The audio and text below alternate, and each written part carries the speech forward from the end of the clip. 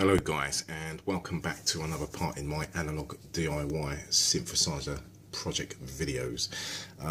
This video is just it's just kind of a quick share really. It's kind of an experiment which I've kind of had in my mind for a little while, and I've just sort of like dipped in and given it a go.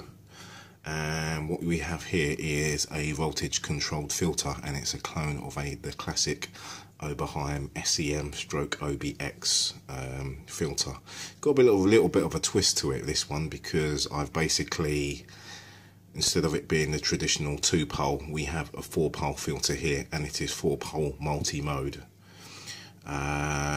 Traditionally, again, it's actually a state variable where we can vary the state, but I haven't quite worked that part out yet. So yeah, so I've just tinkered with just having it so we've got 24 dB low pass, we have 12 dB band pass, and 12 or 6 high pass.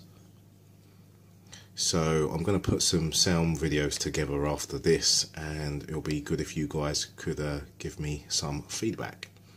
Alright, well yeah, like I said, I'll be back with another video of some sound demos running various things through it, and let me know what you think. Alright, take it nice and easy, people.